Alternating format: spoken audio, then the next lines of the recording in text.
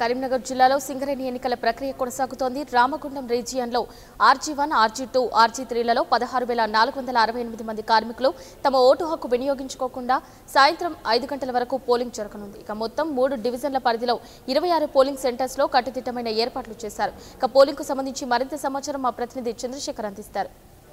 సింగరేణి కార్మిక సంఘం గుర్తింపు ఎన్నికలకు సంబంధించినటువంటి ఏర్పాట్లు అన్నీ కూడా పూర్తి అయ్యాయి. మనం రామగుండం పరిధిలో ఉన్నటువంటి గోదావరి కని 1 క్లైన్లో ఉన్నాము. బూత్ నెంబర్ 1 and 2 ఈ ప్రెమిసెస్లోనే ఉన్నాయి. దీనికి సంబంధించి పూర్తి వివరాలు ఇప్పుడే ఓటర్లు తమ ఓటు హక్కును వినియోగించుకోవడానికి క్యూలో ఉన్నటువంటి పరిస్థితి కనబడుతుంది.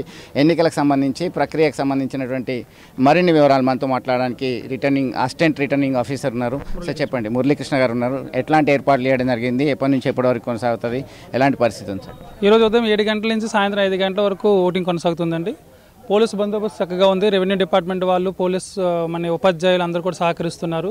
మన వాటర్లో కూడా విజ్ఞప్తి చేస్తుంది ఏంటంటే ప్రశాంతంగా ఉదయం 7 గంటల నుంచి సాయంత్రం 5 గంటల వరకు తన విలువైన ఓటు హక్కును వినియోగించుకొని తన ఓటు హక్కు వినియోగించుకోవాల్సిందిగా కోరుతున్నామండి. ప్రస్తుతానికి మాత్రం ఎటువంటి ఇబ్బంది లేకుండా పోలింగ్ స్టార్ట్ అయిందండి.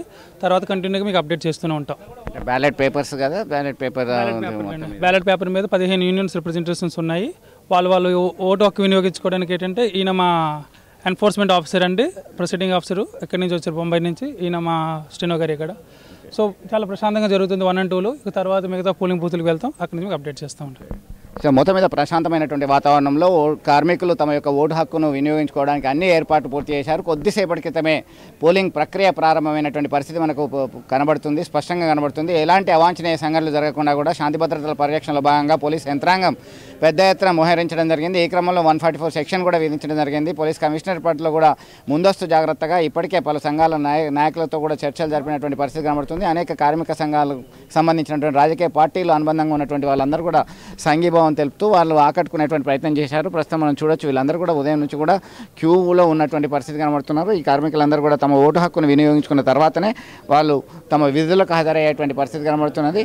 వీళ్ళంతా కూడా వివిధ కార్మికుల సంఘాలకు సంబంధించినటువంటి సంఘీభావం తెలిపేటువంటి పరిస్థితి కనబడుతుంది. మొత్తం మీద 15 కార్మిక సంఘాలు ఈ దఫా 6వ దఫా జరుగుతున్నటువంటి ఎన్నికల్లో తమ ఓటు హక్కును వినియోగించుకున్నటువంటి పరిస్థితి. 1998 నుంచి ఇప్పటివరకు జరిగినటువంటి ఎన్నికలు 5 సార్లు జరిగాయి. ఈ 5 సార్లలో 3 సార్లు ఐటీసీకి సంబంధించినటువంటి కార్మిక సంఘానికి పట్టం కట్టడం జరిగింది. ఒకసారి అధికార పక్షానికి సంబంధించి అనుబంధంగా ఉన్నటువంటి తెలంగాణ బొగ్గుగని కార్మిక సంఘానికి కూడా తెలంగాణ ఉద్యమం భాగంగా 2012లో పెద్ద ఎత్తున మెజార్టీ ఇవ్వడం జరిగింది.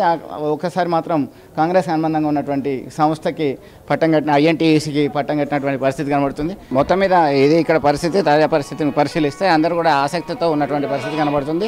దీనిలో ఇప్పుడు వాళ్ళ యొక్క ఓటు హక్కును ముగించుకున్న తర్వాత ఎన్నికలకు విధులను ముగించిన తర్వాత వాళ్ళు బొగ్గుబాయి పనిలోకి మొదటి షిఫ్ట్లో హాజరు కావడానికి అందరూ కూడా సిద్ధంగా ఉన్నటువంటి పరిస్థితి కనబడుతుంది. కెంపర్సన్ రాజేందర్తో చంద్రశేఖర్, TV 99 గోదావరి కని 1 క్లైన్ నుంచి. Hi, this is Isha. Hi అండి, నేను అల్లరి నరేష్ మాట్లాడుతున్నాను. This is Anand Ravi. Karan, నేను మీ నందు. Hi friends, నేను మీ రచరవి. Please subscribe 99 YouTube channel. Please subscribe to 99 YouTube channel. Please subscribe to 99 YouTube channel. Please subscribe 99 TV YouTube channel. Please subscribe to 99 TV YouTube channel. Hi friends, I'm your Manara Chopra and please subscribe to 99 YouTube channel. For more updates, please subscribe 99 TV Telugu.